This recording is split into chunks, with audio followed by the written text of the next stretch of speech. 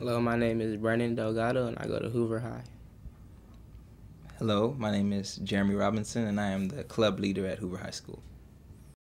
When the $100 was first presented to our lunch club, I was thinking to myself, what in the world does he think is going to happen with this $100?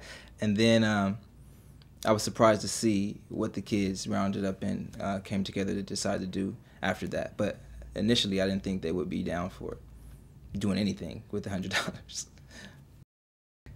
When I heard of it, he told me we were at Bible study, and I was like, okay, we got $100. What are we gonna do with it?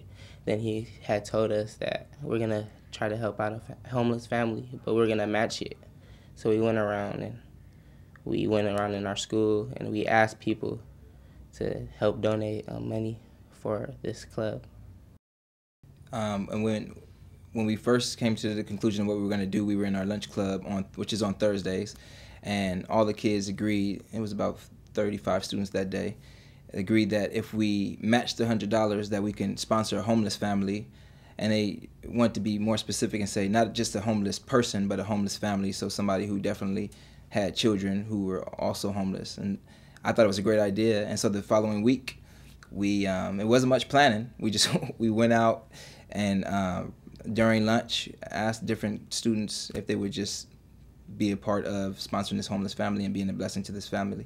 And we were all surprised to see all the different people who pitched in, from 9th graders to 12th graders, to counselors to teachers. They all wanted to be a part of this blessing. Some people gave $1, 50 cents, 25 cents, and some counselors $10, $20. And so it was a really good response. And we still have not given it to the family, but we have all the money right here. Don't try to jump us when we leave the building.